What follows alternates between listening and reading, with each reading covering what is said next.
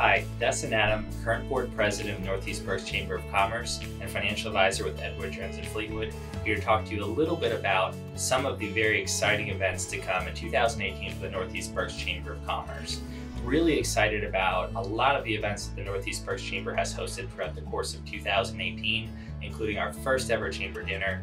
But I think one of the things I'm most excited about as my time as president comes to a close is an initiative we're going to start in September to celebrate our 30th anniversary as Chamber of Commerce. Northeast Berks Chamber, of course, started in 1989 as the Kutztown Area Chamber of Commerce. We have evolved and over the last 11 years have operated as the Northeast Berks Chamber of Commerce. Over the last couple of years, the Chamber has expanded what it offers to local communities. And of course, our name change has come because originally the Chamber did service the Kutztown area, but we've expanded our reach to all of Northeast Berks. A lot of programs to come this year. Not going to spoil any of the details, but we are going to hear from some of our founding members the time to come here, talk a little bit about their experience starting the Chamber and how far it's come. As part of commemorating the 30th anniversary of the Northeast Berks Chamber of Commerce, originally formed as the Kutztown Area Chamber of Commerce, today we are revisiting the original headquarters of the regional chamber. Participating in our conversation today are Bob Hobaugh. My name is Bob Hobaugh. I served as an initial director of the Chamber of Commerce. I was its attorney in the beginning and remain its attorney.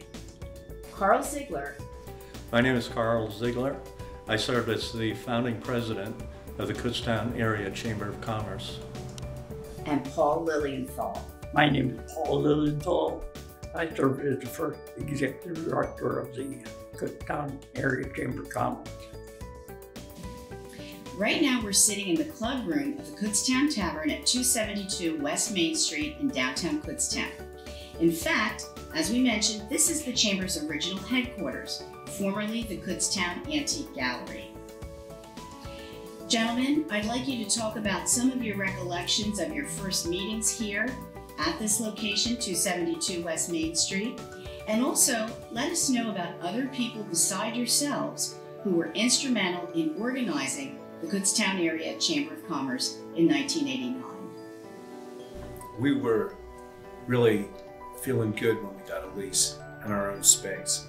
And that was an important thing to have a headquarters and a meeting place. We had board meetings, I guess beginning at the end of 1989, and Carl was our president and Paul was our executive director. And we ran really under the same bylaws that we have today. But I can tell you that our initial meetings were all about getting organized. We set a goal of 100 members in the first year. We constituted committees and we tried to define our mission.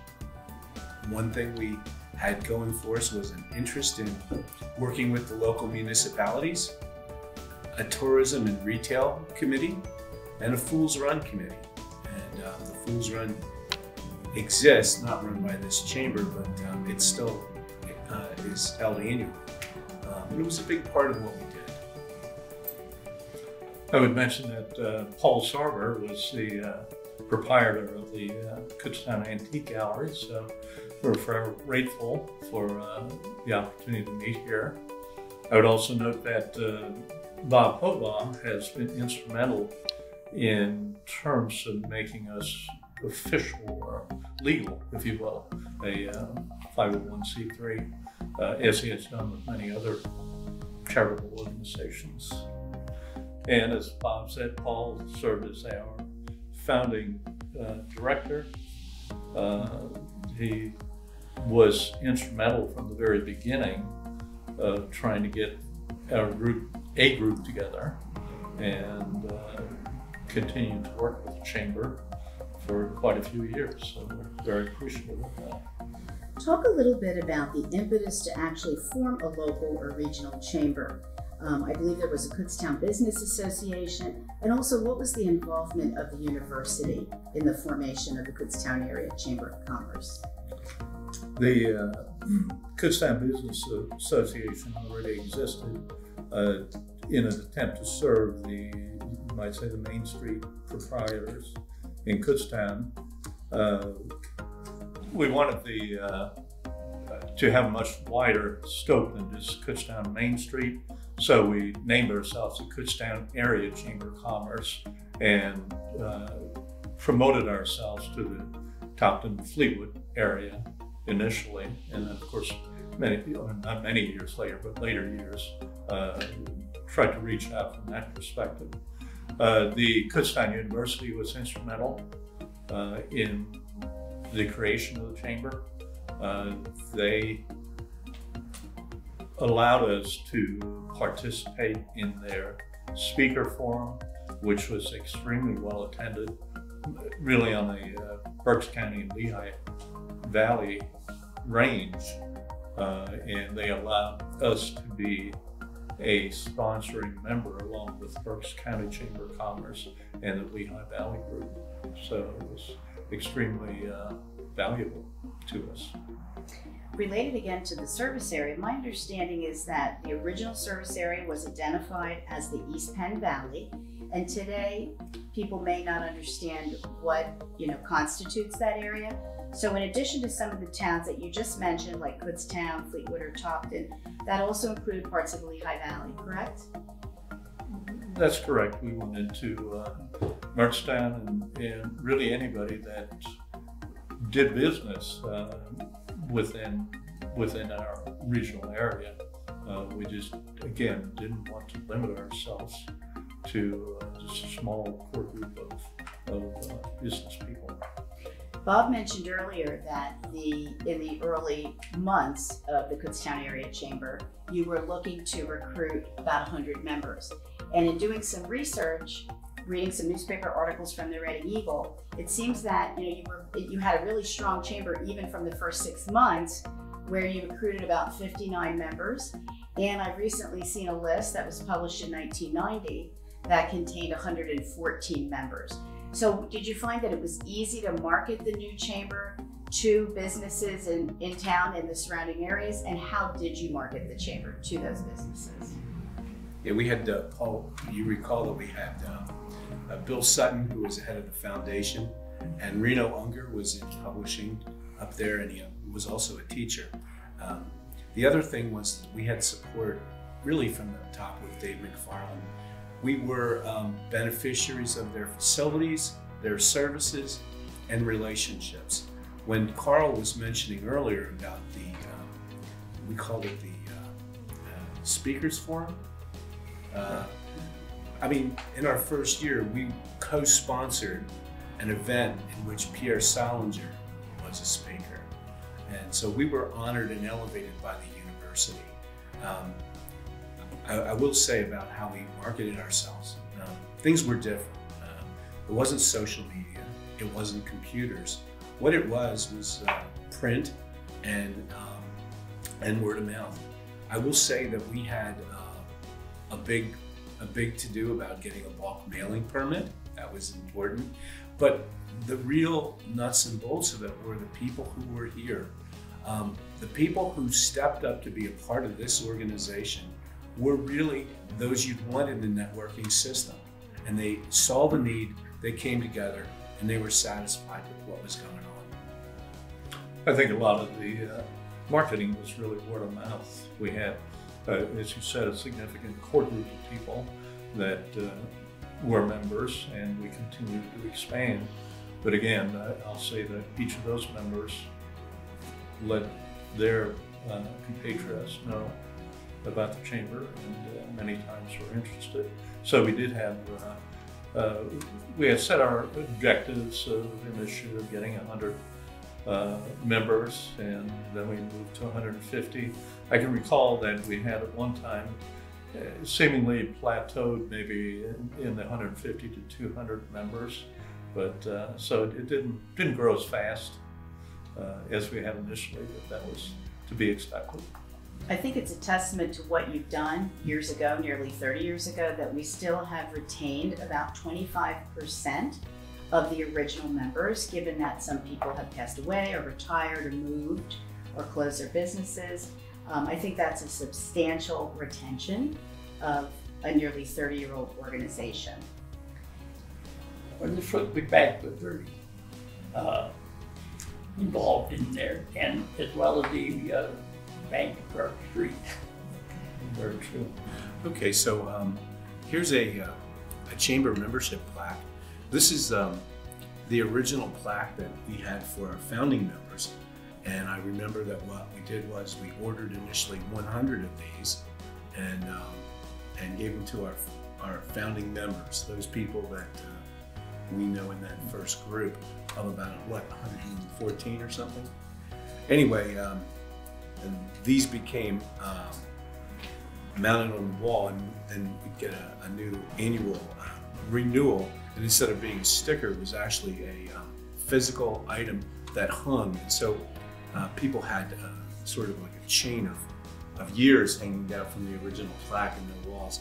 And I understand that many people display these things proudly now, and you find them in the businesses from some of our original members.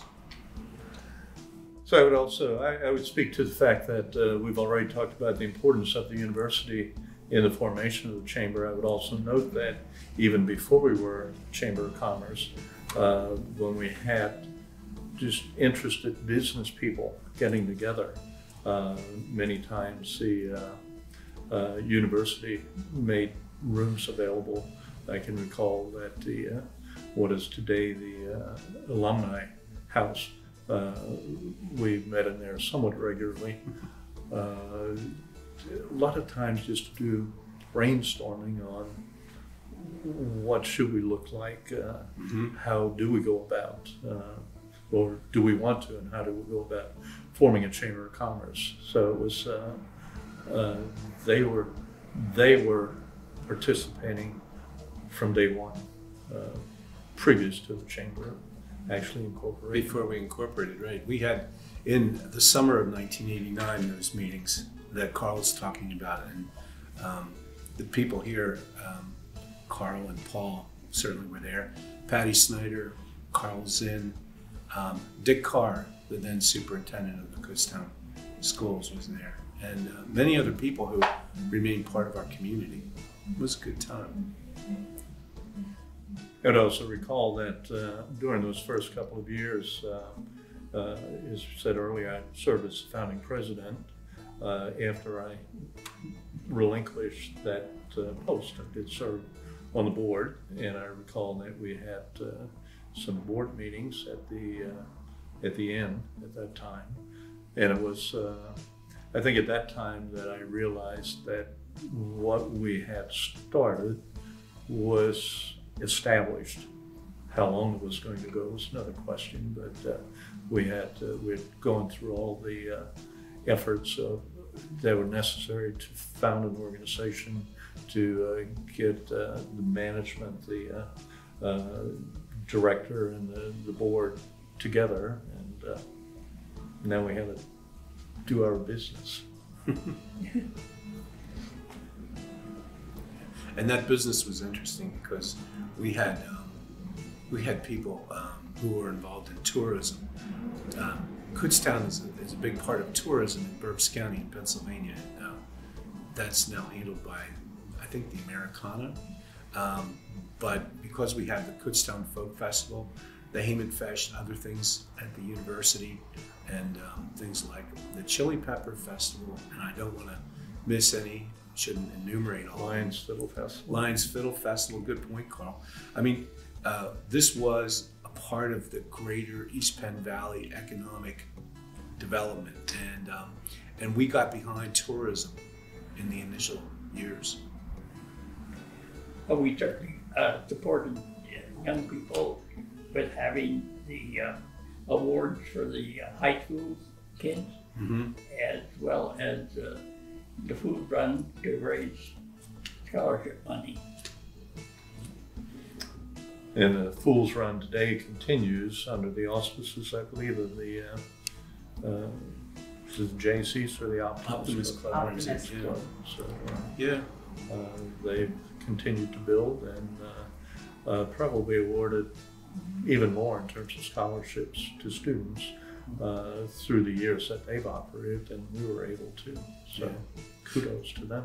We were really impressed with the quality of runners who came to Kutztown at the time in 1989, 1990. We had people from Nigeria come who were excellent runners. Not everybody wore sneakers. In fact, the best runners were not from the United States of America. It was amazing. Hi, my name is Jeff Wachter. I am the president of the Road Agency Insurance in Kutztown, and we've been a member of the Chamber of Commerce since the beginning. The reason we joined was because it's a community-based business. We're always wanting to support any community-based operation. The road agency has been in Kutztown since, near as we can tell, 1903.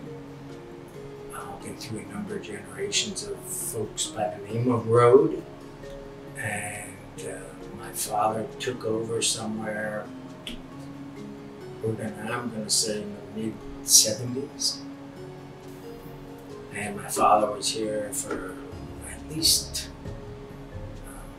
up until 2005 when I took over. And we've remained supporters of the Chamber all along. My name's Matt Petrauskas. I'm a Senior Director of Sales and Marketing for Diakon Lutheran Social Ministries. I work in particular for two of our senior living communities, the Lutheran Home at Topton and Luther Crest in Allentown. We're actually taping right now at our Lutheran Home at Topton location. For those of you that don't know, Diakon Lutheran Social Ministries is a faith-based nonprofit organization.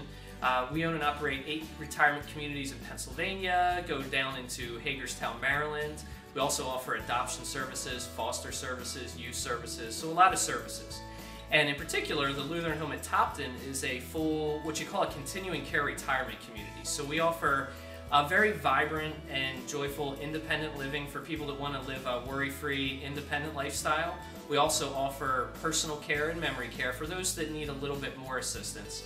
And we also operate a 5-star rated, 194-bed skilled nursing facility. One thing a lot of people don't know about the Lutheran Home at Topton is, as part of our skilled nursing facility, we also do operate a really fantastic short-term rehabilitation facility as part of that. So we do a really great job of getting people in from hospitals, rehabilitating them, and then getting them back home, keeping them safe and keeping them out of the hospital. So I just wanted to talk a little bit about our relationship with the Northern Berks Chamber of Commerce. One of the questions I was asked is, what was our impetus for joining the Chamber of Commerce? And Diakon Lutheran Social Ministries' goal and mission has always been to serve as many people as we possibly can.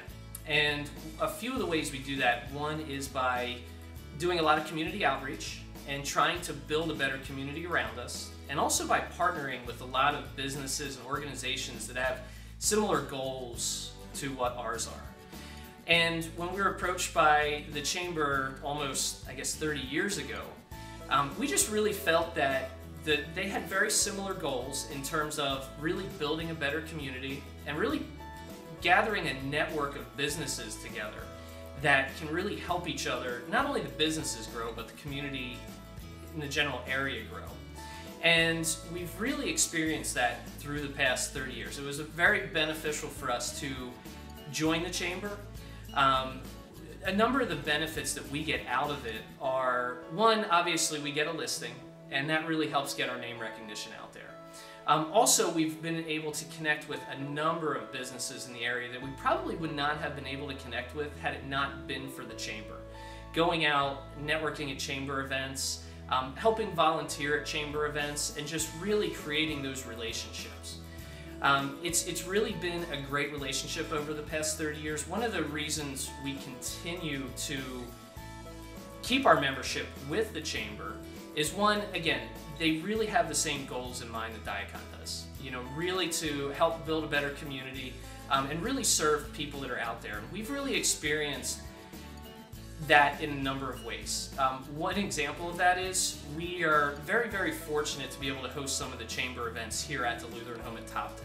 And last year I was able to experience an award ceremony that the Chamber offered, which basically gave awards to high school students that were disadvantaged. And it was just absolutely fantastic, because not only do we look for partnerships with people that are going to refer business to us, which is obviously great, but also we look to partner with people that really are doing good for the community. And that is just one example of many, many, many of ways that the Chamber really does good for the community. It was really moving. It was great that we were able to host that here at the Lutheran Home at Topton and really experience it for ourselves. Hi, my name is Joseph Brennan. I am the managing agent here for Spots Insurance Group in Kutztown. We've been in business for 25 years, started by Jeffrey Spots, our owner. We have locations in Berks and Schuylkill counties. We are growing rapidly. Our goal here is to provide a great service to our customers, educate them about what the risks are with not having certain coverages in insurance, and ultimately protecting our assets. We did join the Northeast Berks Chamber a year ago, and it's been great since the day we started. Lori's been awesome, introducing us to members that have been there for years. And one of the biggest benefits of the Chamber is just getting out there and meeting business owners in the community, networking, and basically just building those long-term relationships. Hi, my name is Jim Renninger. I'm one of the managers here at Renninger's Antique and Farmers Market in Kutztown. We're one of the original members of the Northeast Berks Chamber of Commerce, and it's been a pleasurable past 30 years. Some of the things that we do here at the market is we were established in 1955. We sell everything from meats to fresh produce to antiques and collectibles, anything you can think of in between. Some of the events that we have here at Renninger's, we've been doing antique and collectible shows since the 70s. We also do an antique radio show. It's finally grown to the largest one on the East Coast. This year we put together a thing called Unity in the Community. We're going to try to break a world record water balloon toss. And what better way to bring people together is to have them participate in a water balloon toss. My father James was one of the founding members, and my brother Dexter and I plan on continuing our relationship with the Northeast Berks Chamber of Commerce. And I'd like to remind everybody that we do have other locations in Adamstown and Mount Dora and Melbourne, Florida. So if you get a chance, stop on by and say hi. Hi, I'm Tiffany Callie. I'm the branch manager of the Topton M&T Bank. We've been a member of the Chamber since 2017. I'd really like to thank the Chamber for everything they've done. There's breakfasts that we have attended. The networking is great. That's one of the reasons that we joined, to meet other small businesses in the community. And I'm just really thankful that there's something out there that's small but large enough to reach the community. Hi, I'm Craig Keller. I'm a member of the Board of Directors of the Kutztown Area Historical Society. We're sitting in the Schallenberger Room at the Kutztown Area Historical Society. The Society was one of the original 114 members of the Chamber. Our president at the time was Paul Lilienthal, who was one of the founders of the Chamber. The Kutztown Area Historical Society was founded to celebrate the United States Centennial in 1976. They stayed active, bought this beautiful old Victorian school building in 1979, and we have been restoring, renovating, and preserving it ever since. We have 8 rooms filled with artifacts from the Kutztown area. Some are quite famous. We could show you those, but I really think you should come and see them for yourself. The Chamber has been very supportive and very helpful with the Society's mission. We had a ribbon cutting ceremony several years ago when we redid the outside, the landscaping of the Historical Society in honor of Kutztown's bicentennial in 2015.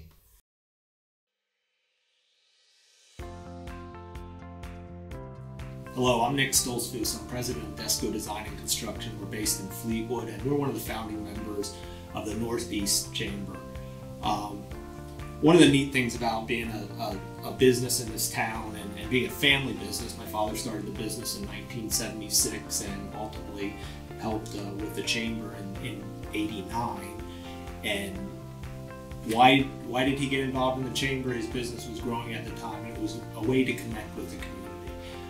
The chamber has been always a way to bring businesses together, to connect, to share ideas, to share problems, share successes within their business, and that has always been instrumental for the chamber. And to this day, that's what we use the chamber for. It's really a place where businesses can come together, they can congregate, we can share ideas. One of the things about small businesses, which the chamber has a lot of, is that they're either sole proprietors, they're owners, and they don't have a big organization to go to and say, hey, what's going on out there? What are you doing in your business? And that has really been a key part of the chamber, that, and also the networking aspect. It's nice to network with people outside of your own industry. In our business, we design and build buildings for people, and it has allowed us to connect with people within this community and help them with their projects, and ultimately have us help them move their business forward. We are a multifaceted construction company. We do big projects and small projects. Every project's important. Some of the things that make us unique is that we have not only taken great craftspeople and can deliver a quality product, but we have the ability to design the project. We have good project managers that can manage the project to keep it on schedule, to keep costs under control. So we're really a company that has brought a sense of professionalism to an industry that really in the end has a bad rap for being over budget, overpriced, over our long schedules, and we really work to be a professional player in the construction market. Hello, my name is John Scott. I'm the president of the Northeast Berks Chamber of Commerce and the vice president of community lending for Community First Fund, a proud member of the Northeast Berks Chamber of Commerce. I've been a member of the Northeast Berks Chamber of Commerce since 2008 and have really enjoyed networking, growing, learning, and doing business in the Northeast Berks area and with all of its members. The last 30 minutes, you've watched a documentary of our founders and members in our service area, including shots of ribbon cuttings, our members' businesses, and general discussions about how the Northeast Berks Chamber of Commerce, originally founded as the Kutztown Area Chamber of Commerce 30 years ago, has impacted their lives and their businesses. What makes the Northeast Berks Chamber of Commerce great is its members. All of you, thank you for your investment of time, resources, and your monetary investment to make this chamber the premier resource in the Northeast Berks area. As the president of the board and supervising the committees and the organization, we have set some really strong pillars of our vision. Again, our vision is to be the area's premier local business resource within the communities we serve. Our mission is to be a resource and a voice for the chamber members and those who are not members yet in Northeast Berks area. We want to do that by promoting business and community growth and developing opportunities, supporting stakeholders through services, education, and strategic alliances, and advocate for regional, economic development and cultural growth. Our members currently do that through the many opportunities that we offer and through peer-to-peer business interaction. Thank you for being a member and a supporter of the Northeast Berks Chamber of Commerce.